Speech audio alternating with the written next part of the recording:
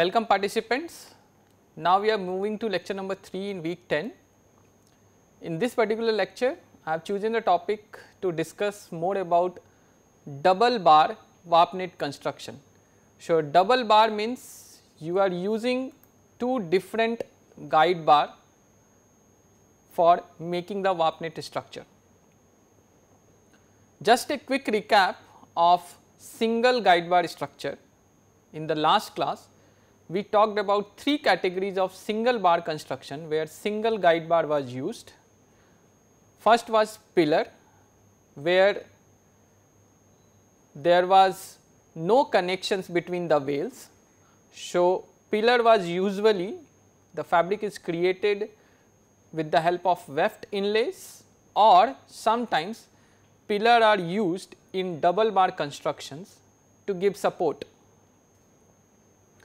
The second structure is tricoat, which is the most simple one and widely used structure in warp knitted category.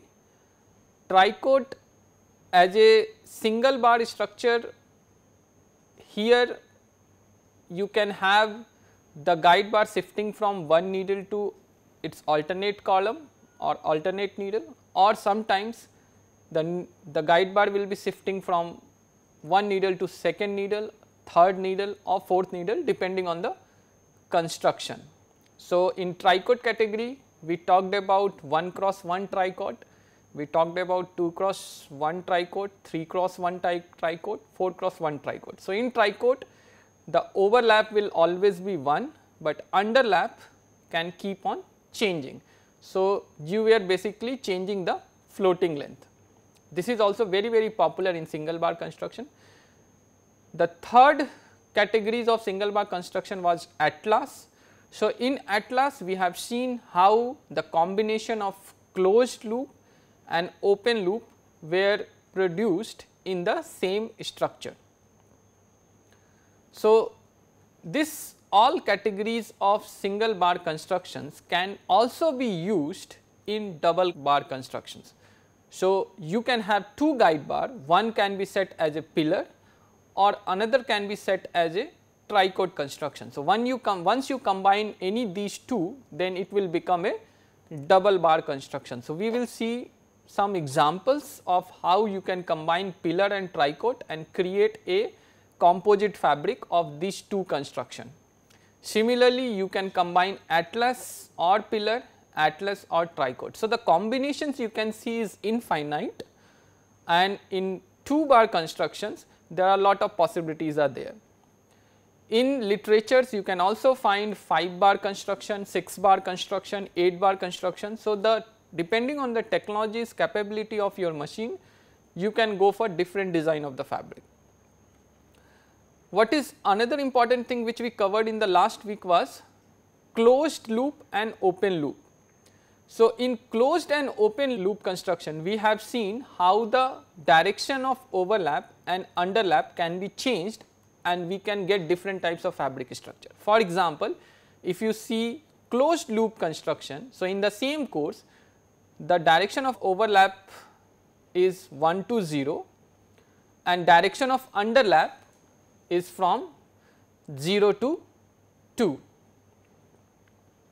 Okay, so, which is in opposite direction. Similarly, in open categories the direction of overlap is 0 to 1 and underlap is also in the same direction, which is 1 to 3. So, in this way closed construction and open constructions are different. In this, if you carefully see, both the overlap and underlap has same amount.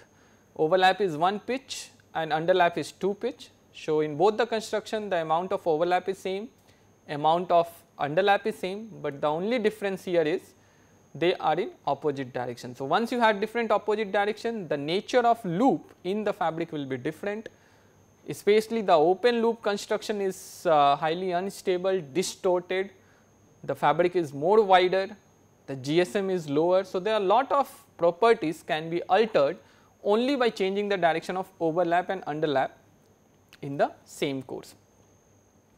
So, this is what we covered in the last classes and we mainly focused on single bar construction. Now let us move to double bar warp knit construction. So first of all, what do you mean by double bar construction? So in double bar construction, each needle will get chance to interact with two guides, and each individual guides will be connected to different bars.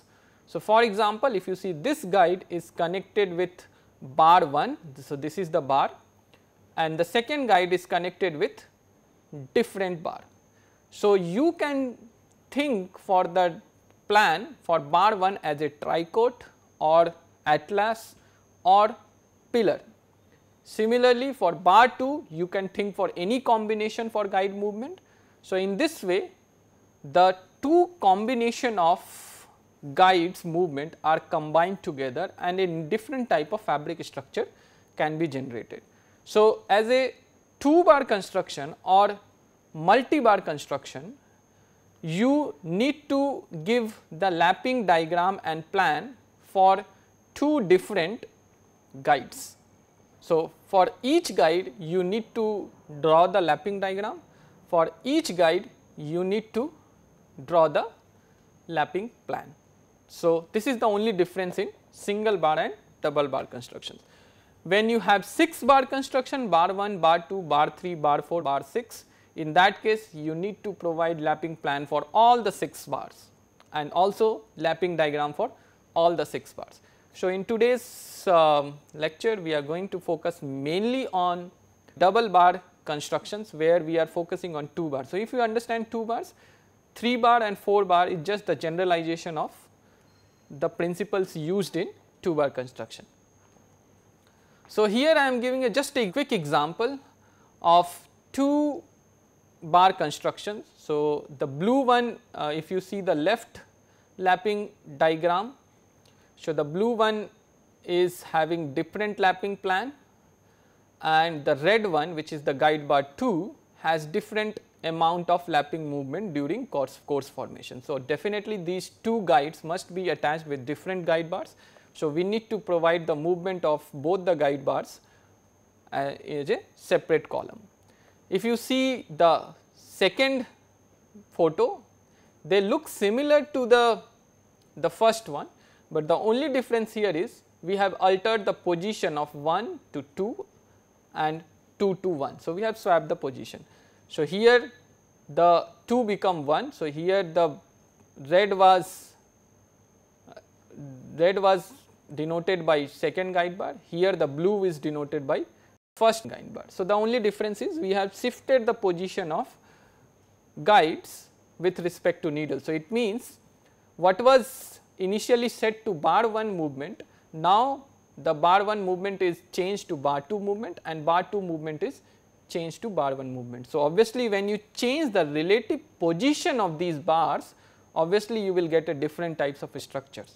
So even though the lapping plan of these 2 bars are same, but relative positioning with respect to the needle will also play an important role here. So let me explain you how when you change the position of bar 1 and bar 2, how the fabric will change. So first of all, here is the 2 technologies which is quite popular in 2 bar machines. So first one is tricoat machines, widely popular for agro nets, for simple mesh fabric, for mosquito net fabric. So single bed machines are very popular, and this machine I also demonstrated in week number 8, how we fix sinker, how we fix bar, how we fix needle, everything was shown to you as a lab demonstration. So in tricoat machine also you can see, if you see the video carefully, there are 2 guides. So one is this one and another one is at the back side, and this is the needle which is rising. So you can see it here. So this is the needle and there are 2 guides which is attached on the top. So one is visible, so the bar 1 is visible to you, bar 2 is at the back side of this bar. Okay. Similarly on the Rachel machine also, the role of sinker is not that prominent because there is a verge on the needle bed itself. So the pulling of fabric is very easy. So in Rachel knitting machine also we can have 2 guide bar which will be providing yarn to the individual needles. Okay. So, the positioning of two guides is very important, because it will decide which yarn is actually being interacted by the needle first.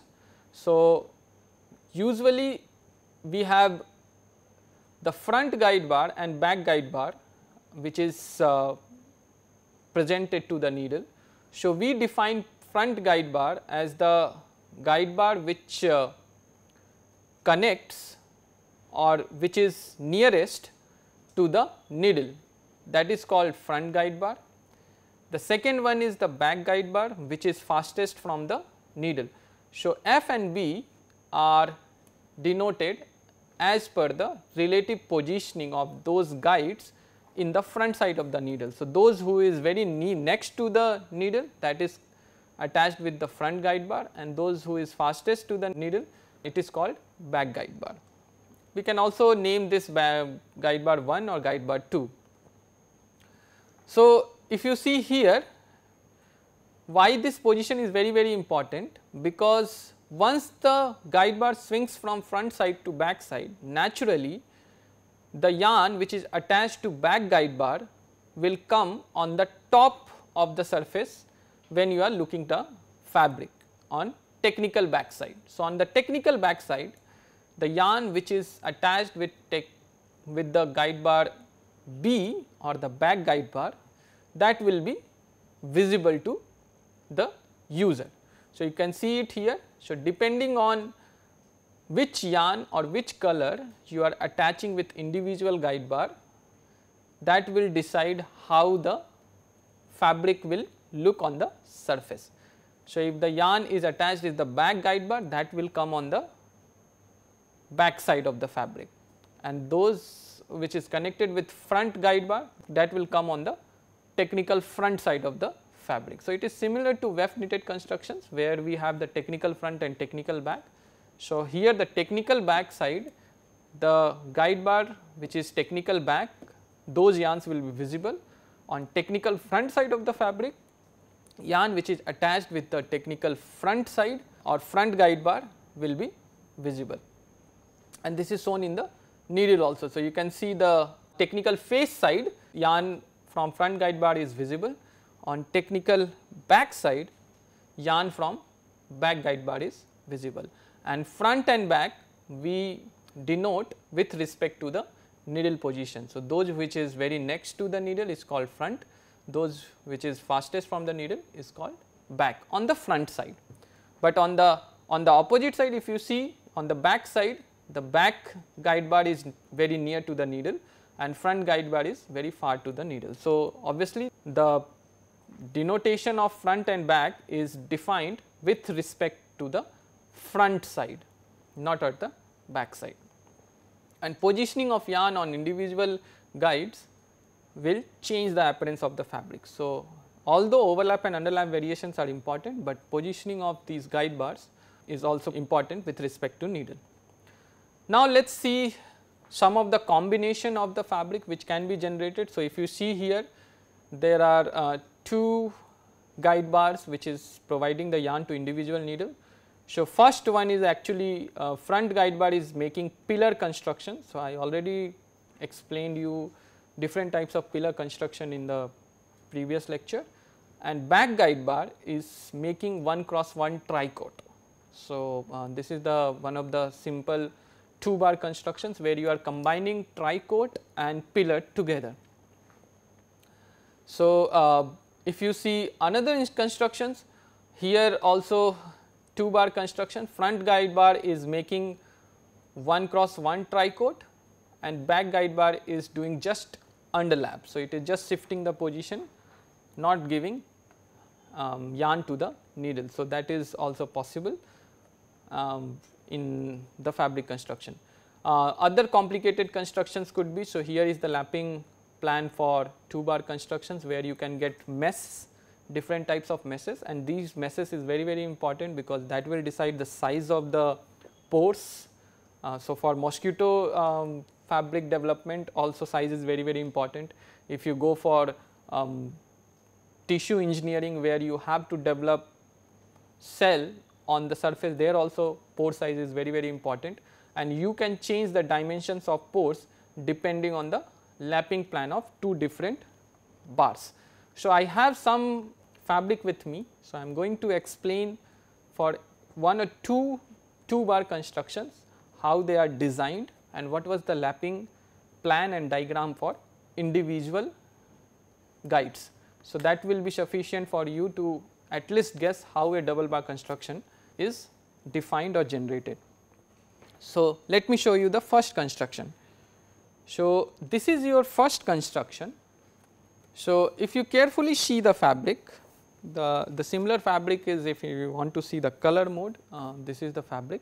So, if you see this type of fabric, so one is made from the black yarn, which if I zoom it more for you, so one is made from the black yarn and the other is the green yarn, which is traveling. So, definitely if you see the column which is created by the black yarn is nothing but the pillar construction, because the pillar, it is moving in one direction, it is not connecting with adjacent columns of pillar. So, definitely this 2 bar fabric is having one pillar, and the other combination is the green yarn, which is actually combining these two pillars and placing them in the right position in the fabric.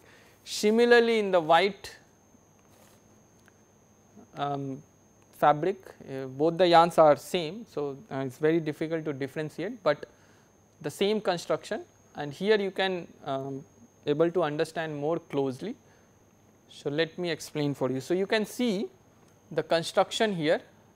So, this is the construction, and the pillar, if you start pulling it, this is a open loop pillar construction.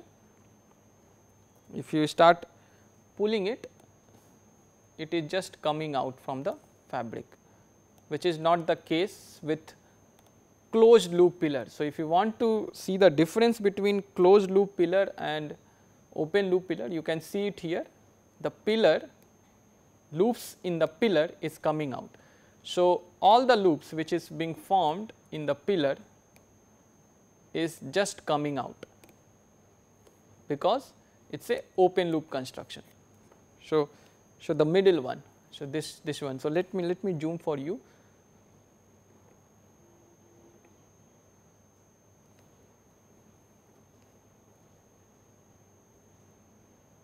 Okay. So, this is the loops.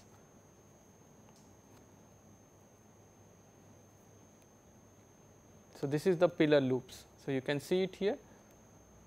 So, it is just coming out. So, that is the problem with open loop construction. Okay. And on the side you can see there is another guide bar which is actually connecting two pillars. Okay. So, which is connecting two pillars together. So, in simple terms, if you want to express this fabric, so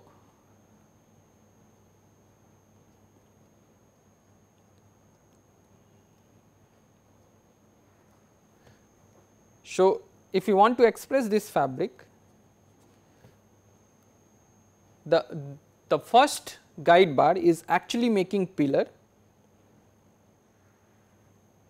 in open loop construction. Okay. This is the open loop construction, and the other guide bar is actually just providing yarn to two columns, only doing underlap. So, this is what is happening exactly in this fabric. Okay. So, the first guide bar, which is the front guide bar, is making the pillar, and back guide bar is actually making up the only underlaps. So, the first guide bar, bar 1, which is the front one, it is actually making pillar. Okay. So, you can note down the lapping plan for the pillar construction. This is 1 to 0, then 0 to 0, because there is no underlap, and then 0 to 1. So, this is the for pillar construction open loop. So, 1 to 0, 0 to 0 is the underlap and then 0 to 1. So, this is what is denoted here, and this bar 1, which is a next very next to the needle, is attached with the yarn is attached with the front bar.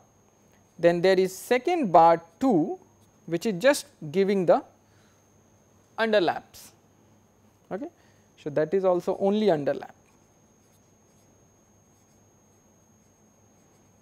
So, if you recollect the lecture number 1, it is the combination of two different types of overlap and underlap variations by using 2 bars. So, here if you see 3 to 3, 3 to 3 is the overlap, after that 3 to 1 is the underlap, then 1 to 1 is again overlap, and then it is moving back to third position. So, this is how 2 bars are connected together. So, 3 to 3, 1 to 1. If you see second construction, which looks like slightly mesh type fabric, if you see, this is a kind of mesh which has been created. If you want to see the construction for this fabric, the lapping plan for back bar, which is 2, and front bar,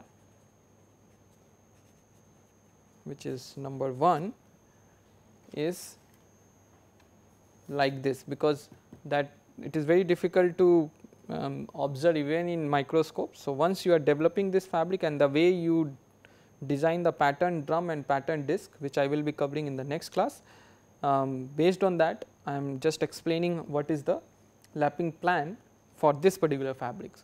So, this particular fabric is having the lapping plan of 0 to 1, then 1 to 1, then 1 to 0, then 0 to 2, then 2 to 1, then 1 to 1, then 2, then. So, this is after that it is repeating. So, this is the lapping plan for back guide bar. For lapping plan for front guide bar is 1 to 1, 2 to 2, then 3 to 3, then 2 to 2, then 1 to 1, and after that it reach back to its original position. So, basically up to here, after that it is repeating. So, this is for back guide bar and front guide bar. If you want to draw the lapping diagram,